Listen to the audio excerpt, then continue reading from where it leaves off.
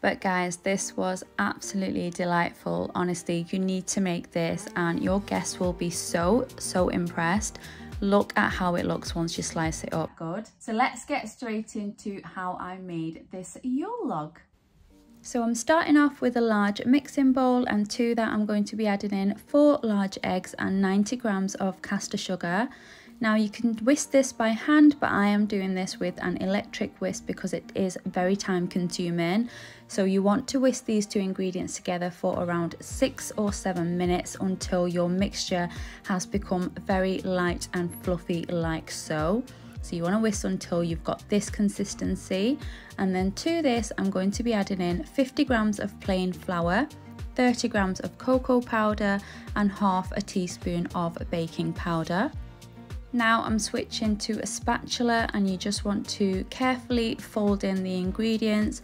You want to continue to do this until you can't see any more dry ingredients and you have something that resembles chocolate cake batter like this. It should be super smooth, so just keep giving it a mix until you have something that looks like this. Now for the baking part, I'm using my baking tray that comes with my HYSapientia Air Fryer Oven. I've lined it with some parchment paper and I'm just going to pop the cake batter into it now. Once it's all in there, you just want to level it all out with your spatula, get it right into the corners and try and get it as even as you possibly can. Once you've spread it out, it's also a good idea to just tap the tray on your working surface just to make sure everything is level. And now this is ready to go into your air fryer oven. You can just use a normal oven if you don't have an air fryer oven. And for the settings, I'm going to turn the temperature down to 180 degrees Celsius, and you want to bake this between 8 and 9 minutes until the cake is fully done. You don't want to overcook it. So I did end up leaving this in for 9 minutes, so I did increase the time by just a minute, and it was perfect at this point. So once you've taken it out, straight away you want to add another sheet of parchment paper over the top. You want to carefully flip it over, and then you want to very carefully remove the parchment sheet which was at the bottom of your cake. Just be super careful because your cake will be steaming hot still. You just want to remove that, and then we're going to move on to a little tricky bit. It can be quite daunting, but just take your time. So you kind of want to roll the cake, and this is why you need to do it while it's warm, because if you let it cool down, it'll be impossible to roll out. So using that parchment paper, you're just going to roll until you have like a log shape, and then you are going to leave this to cool completely, so around 30 minutes. If you need to leave it for longer, then do that. So in the meantime, we're going to make some ganache. So I'm starting off with 100 grams of dark chocolate. I've got 100 grams of milk chocolate, then 100 grams of unsalted butter, and also 100 milliliters of double cream. I'm going to heat this up in the microwave in 30-second intervals until it's nicely melted. And this is what it looked like once everything was nice and melted. It's super smooth now, and next thing you're going to do is pop this into your fridge for around 10 to 15 minutes until it has cooled completely.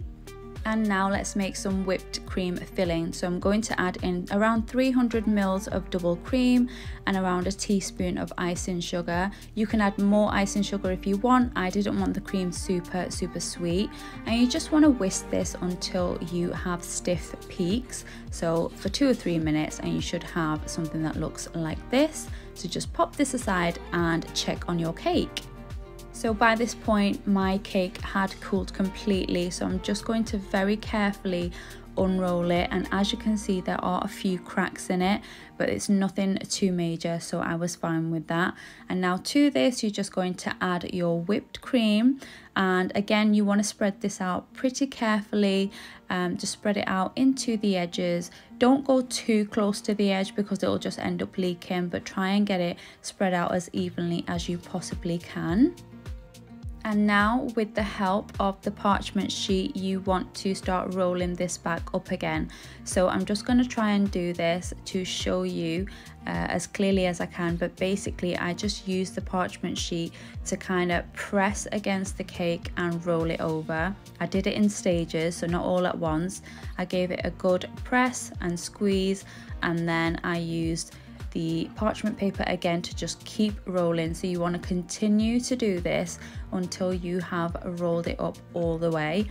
Once you have, you should have something that looks like this.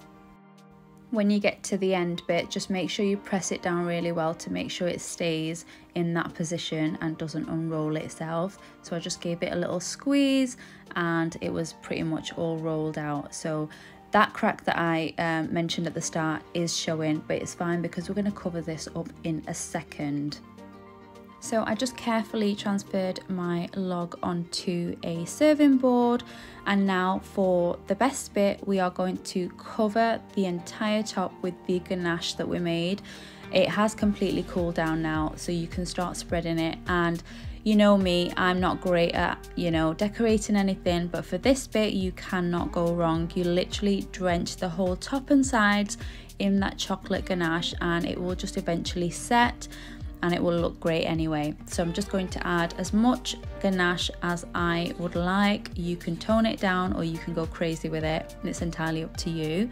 So I'm going to continue to do that, and once I'm happy with the amount of ganache I've got, I'm just going to give the whole Yule log a dusting of icing sugar. And that is our Yule log. It's all done now. All we need to do is slice it up and serve it up, and you want to keep this in the fridge when you're not eating it because it does have fresh cream in there. But guys, this was absolutely delightful. Honestly, you need to make this and your guests will be so impressed. Look at how it looks once you slice it up. You definitely need to try out this recipe if you are after a dessert for the holidays, and let me know how it turns out. And there you go guys, that is the recipe for how you can make a chocolate Yule log at home. It was honestly quite simple to do. It just required a little bit of waiting time, but it was so worth it because it turned out absolutely perfect. So I would love for you to try out this recipe.